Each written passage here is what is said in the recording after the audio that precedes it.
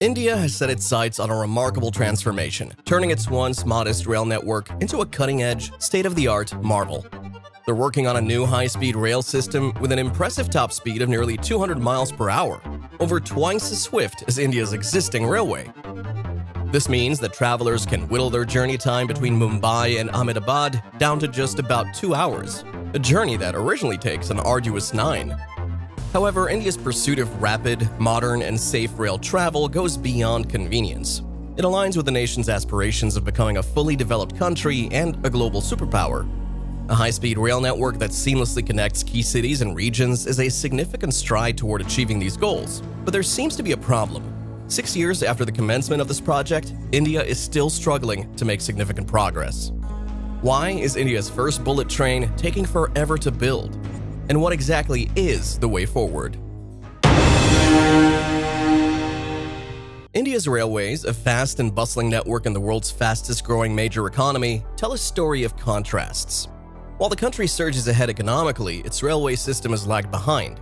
Its trains are often a paradox: slow, overcrowded, aging, and uncomfortable. Nearby nations zip along shiny high-speed rail lines, starkly contrasting India's railway landscape. The country boasts the fourth-largest rail network globally, with a vast route spanning nearly 70,000 kilometers.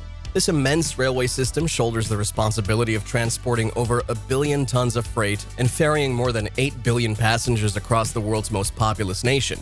India's population, now surpassing even China's, relies on this network. Navigating India can be a formidable task, and not just via train. The infamous road traffic poses its own set of challenges, pushing many towards domestic flights. Recent railway incidents continue to cast a shadow of doubt. The nation's rail network, over 160 years old, is one of the world's oldest, but it grapples with safety concerns. These railway-related accidents claim tens of thousands of lives annually, garnering international attention. In June 2023, India even faced one of its most devastating train disasters. A signaling failure in Odisha led to a catastrophic collision and derailment involving 3 trains, resulting in hundreds of casualties and over 1,000 injuries. Still, the railways remain the nation's lifeline, particularly for millions who lack alternative transportation options. For the Indian populace, the railways continue to be an essential mode of transportation, even as the aviation sector expands. These incidents, however, have rekindled debates about the safety of India's sprawling and aging railway infrastructure. To tackle the growing transportation challenge, the country is embarking on a transformative journey by building a high-speed rail endeavor fashioned after Japan's iconic system. This ambitious project, already in the advanced stages of construction, spans elevated viaducts that soar over the landscape and delves deep into the undersea tunnels. It's a monumental engineering feat that could position India as a global superpower. This vital railway connection bridges the bustling metropolises of Mumbai and Ahmedabad, both economic powerhouses. Spanning just over 500 kilometers, the route encompasses 12 new stations, offering an efficient alternative to the strenuous drive between the two cities. This ambitious endeavor is described as groundbreaking, featuring Shinkansen trains, the same models found on Japan's famed rail network. Apart from their remarkable speed and enhanced safety, these trains have also been integral in reducing environmental impact. Their energy-efficient operations and regenerative braking systems contribute to lower carbon emissions compared to other forms of transportation. So how does India plan to materialize this impressive rail network, especially when one of the endpoints it's connecting is a sprawling city with over 20 million inhabitants? We know that approximately 92% of the track will be elevated on viaducts and bridges, offering multiple benefits. This approach allows the railway to traverse rivers and existing infrastructure, minimizing its environmental footprint and, theoretically, simplifying land acquisition. However, one substantial engineering challenge emerges at the Thane Creek, a large inlet to the east of Mumbai. It's the sole location along the entire route where a substantial body of water impedes the path. Instead of forging ahead high above the surface, the decision was made to venture underground. The process commences with excavation through drilling and blasting. Subsequently, ground supports and reinforcements are introduced, topped with a concrete shell over a waterproof lining. The result is India's first undersea rail tunnel, a remarkable 7 kilometers in length, with the entire underground section spanning an impressive 21 kilometers. It's a single tube with sufficient space for 2 trains, one in each direction, demanding a substantial 13-meter diameter. Indeed, it's a remarkable engineering feat in the making. This extensive project was meticulously estimated to amount to 1.1 lakh crore, about 14 billion US dollars. However, a significant portion of the funding, precisely 81% of the total project cost, was secured through a generous contribution from the Japan International Cooperation Agency. This amounted to 88,087 crore, which corresponds to $15 billion in 2023.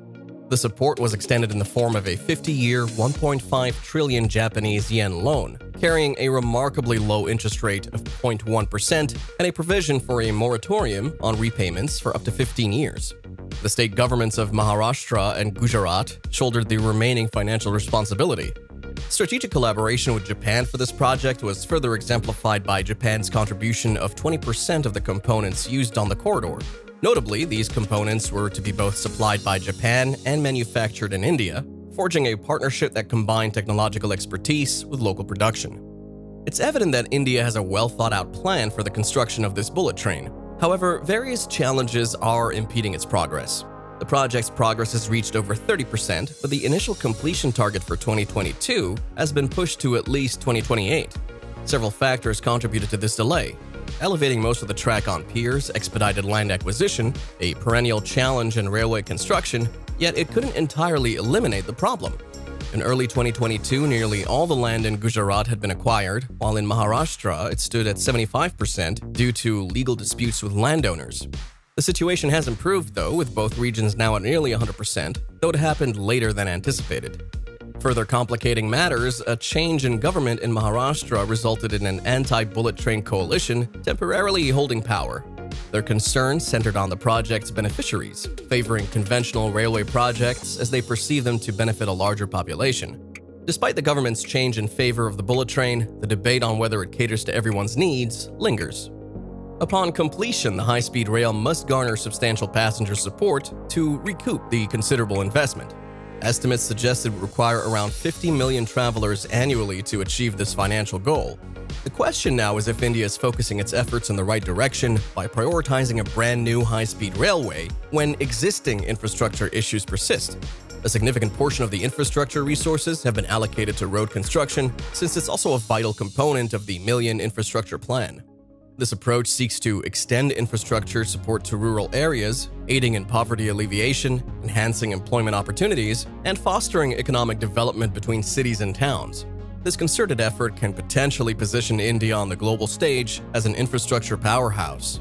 As a result, India aspires to enrich its tourism sector and expedite economic growth. Though the national government believes the bullet train project is the launching point for a nationwide network, those who can't afford it should have a safe and reliable alternative too. And that's where the road development comes in. The improved general infrastructure will be a significant driver, with the nation possibly earning the title of infrastructure enthusiast on the global stage. Although the speed of the bullet train project's progress is far from fast, the prospects it offers are genuinely exciting. It's only a matter of time before India joins the ranks of countries with this coveted infrastructure, and the prevailing transportation challenges will gradually fade into history. Do you think it's the right idea for India to focus on other architectural endeavors before completing their first bullet train? Let's hear your thoughts in the comment section. Also, please like and share this video. And if you haven't already, be sure to subscribe for more engaging content. See you in the next video.